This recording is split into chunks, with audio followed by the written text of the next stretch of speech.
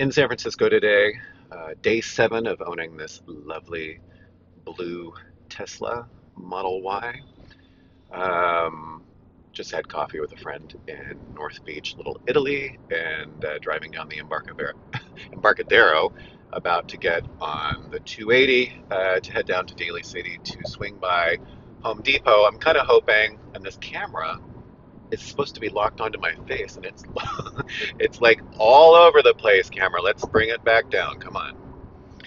I'm gonna go to Home Depot. I hope they have an automotive department. I mean, I also want to go for a joyride, but I need to pick up like a chamois or microfiber cloth and some non-detergent soaps, I guess, to clean the seats, and also the exterior. I don't know. There's like waterless soap these days. I tell you, again, I haven't had a car for 27 years, and so I am learning some new things about car care that I haven't needed to know for a long time.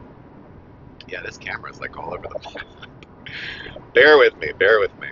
Um, so that's what I'm doing. Today's topic, autopilot. Why does autopilot exist? Is it something that even should exist? We're going to discuss. So I'm driving down the road right now. If I would flip the camera around, you'd see that I'm going down the 280-101 split. And I'm going to put the car in autopilot and have it take control. So it's a double tap down on the drive shifter stalk on the right side of the steering wheel. Oops. It's like I grabbed the wheel when I tried to engage. Now, it's on autopilot. I've got cars merging in from the right. I'll have to see if I can get the car video from the hard drive that I have installed. I don't know how to use that yet. So you can see some forward or side camera video action, but just had some cars merge in from the right. So this car is just going to keep in its lane and keep the speed that I have set at the speed limit, 65. There is a split coming up. Presumably I'll have to take control and it will disengage the autopilot. So I've used autopilot several times this week. I feel like I'm pretty familiar with it. I mean, it's easy to engage. You just turn it on, double tap down. It goes on. It does adaptive cruise control with the cars in front of you, super convenient. And then it also lane keeps, which is something most cars don't do. It works. It took me a couple days to kind of get used to trusting it. Let's see, I'm going to kind of force it. Yeah, I just forced it on the 280 and it disengaged because it was going to go left down the 101. No big deal. I'm going to re-engage, right? There's a concrete divider on my left and a lane open on my right with some cars merging. Road's kind of going like this. So it works. Like, I'm actually pretty impressed with how autopilot works. Now, it's not the full self-driving business. It's not changing lanes or doing any of that. But I've got cars. I got a big cement truck on my right merging in, and then other lanes coming in on the left, and it's just lane keeping and everything works.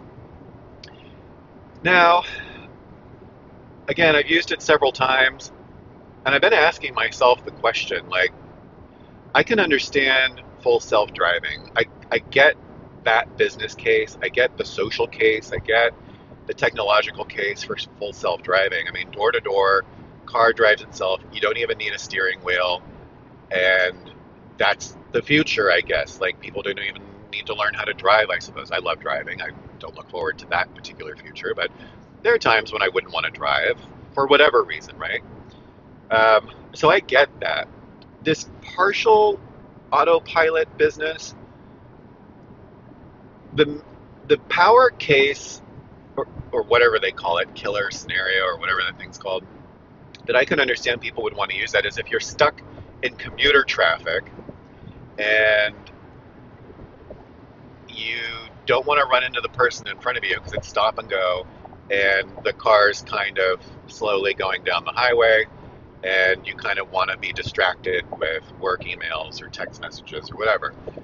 California law, police, whatever. I'm not admitting to doing this, but let's be honest, people are already driving and texting without autopilot. So the stuff's already happening. People drive drunk. People do not pay attention. They put on their makeup. They are chatting with their friends. They're on phone calls, whatever. So I'm not going to pretend like this stuff doesn't happen. It absolutely does. And the vast majority of us are all super guilty, including the lawmakers who are creating these laws, which are good laws, but people are people. We also speed and we do all sorts of bad things. So autopilot, I get that scenario, but when you're at a higher speed like right now, the car is on autopilot. I'm talking with one hand and I have one hand on my left hand on the wheel. And apparently one hand autopilot driving is sufficient because you need at least one hand in the 10 and 2 position I've observed for autopilot to view you as like being present. 5 and 7 down below apparently doesn't work. That's just my observation. It could be wrong. So the car is driving itself, and I have to pay attention. So it's like I'm driving too. I think the camera's a little crooked on this video. I hope you can excuse the angle. Um, so earlier in the week, I was thinking, like, I don't know, what's the purpose of it? Is it like a safety feature to augment me, or am I existing to augment autopilot? Like, I didn't really understand what the relationship was. It seemed really like digital to me earlier in the week. I guess I'm gonna have to get off in a quarter mile when I'm gonna disengage here. Lane change, and I'll have to get off at half a mile. I didn't really understand what the relationship was at all, and I thought that it was a little dangerous at higher speeds to rely on a car to drive itself, that I had to be prepared to jump in at a moment's notice if it disengaged. There have been some well-publicized accidents with cars and autopilots, and the question is, like, was the driver paying attention, which you're supposed to, and by law you have to.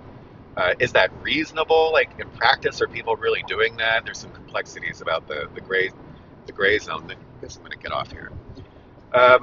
Or is it that you're driving and autopilot's just supposed to help you, and in an emergency? I don't really think that's the case. I mean, the car's not going to do active collision avoidance. It's not going to take control and avoid some impending doom. So I had some real conflicts with it conceptually this week, and how it worked and what the consequences would be if I let the car drive and wasn't paying attention, which is guaranteed going to happen in the world. I mean, we're in this weird phase where cars are starting to drive themselves, but they're not supposed to legally, and you're not supposed to not pay attention. It's kind of a weird zone, just like the angle of this video. But I think over the past 2 days, I've been coming to this weird conclusion that auto drive, or autopilot, I should say autopilot, is essentially like a driver training car where theoretically you have two steering wheels, one for the, all right, camera, let's go back. One for the student driver, and then one for the driving teacher, the driving instructor.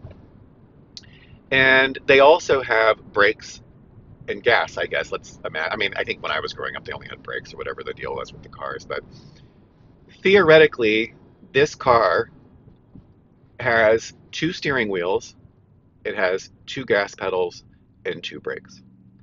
One is physical, and one is invisible, virtual, electronic, software-based, mechanical, whatever.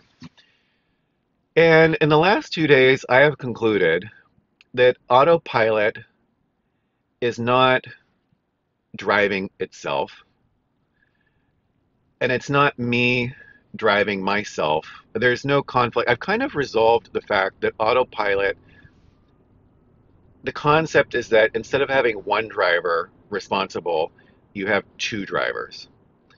At no point while autopilot is engaged is it ever just one thing driving. It could be, but it is not, and it should not be, and legally it isn't. That in fact you have two drivers, and the concept is that two drivers are better than one. And it was a little odd for me getting used to that, because I wasn't sure in the beginning of the week when I had my hand on the wheel. Like, you have to have your hand kind of solidly in the 10 and 2 position with some pressure, or it would sense that you're not there. Let's see if I'm making the right turns here. Or it would disengage or tell you to put your hands on. But now that I've kind of gotten used to the idea that I'm still actively driving, but at the same time, the car is actively driving, as if I had a driver's instructor in the car. And I mean, am I driving the steering wheel changes or is the car, I think the car is still driving it, but I'm keeping up with it and we're both driving together. I don't know. Is it like a duet? Are we both singing the same song together? By the way, I have a terrible voice. You're never going to hear me sing. I would never sing on video. So maybe that's a bad analogy. But I think it's somewhat appropriate because when you're on autopilot, you're both driving.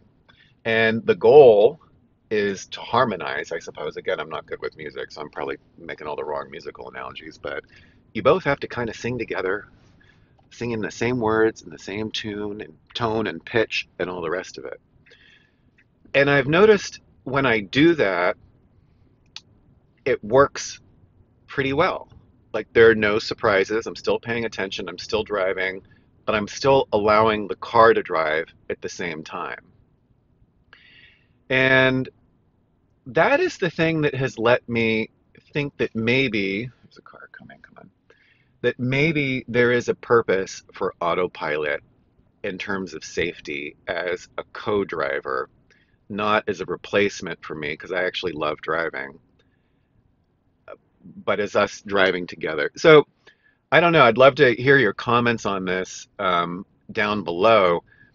If there's some other case for autopilot and not self-driving, but just, straight autopilot that I'm not aware of, or if you're all seeing scenarios that you've let the car just drive itself and you don't pay attention, I guess, and that works for you, then great. I'd love to know it. It's not really working for me because I'm not sure I feel safe if I just give over all control to the car and I'm not paying attention at all. Like the consequences of doing that at high speed and then having the car disengage and you having to take control at the last second, not particularly safe in my opinion. But I'm finding that co-driving and duetting behind the wheel is becoming more comfortable the more I do it. And I'm finding myself um, engaging autopilot almost as often as I can um, to allow that to happen. And if you watch my previous videos, you'll know that if you don't duet and sing properly with the Tesla, you're going to get Tesla busted. I'm at Home Depot finally. There's like cars and carts and people and all sorts of craziness all around. If you don't duet properly together, come on, dude, let's go. There's like stacks of things. I'm going to fall over on my beautiful new car. If you don't do it together, you're going to get Tesla busted. And if you do it too often, you're going to get Tesla grounded, and Tesla bans you from using autopilot during the rest of your trip if you're not driving well. So, the moral of this video and the moral of this story, curbside pickup, is you better learn how to sing. You better sing the song that Tesla wants you to sing. And it's actually a good song, I'm finding out. And if you work with the car and you drive with the car, it appears to me that there is a very significant added safety feature with autopilot that I didn't really understand at first, but I'm starting to conceptualize and I'm even starting to embrace. Let me know what you think. Pulling into my parking spot here with no cars around me, so no one opens their doors and smashes my beautiful car or runs into me. Um, Let me know what you think. Would love to hear from you. By the way, I wear sunglasses in all my videos. Turns out my eyes are kind of sensitive to too much light, but I actually have eyes. They're real. They're right there. Hope you're having a great day. I'm going to pick up my chamois and my little microcloth and non-abrasive detergents and whatever else I can find inside Home Depot. Wish me well, and we'll chat later.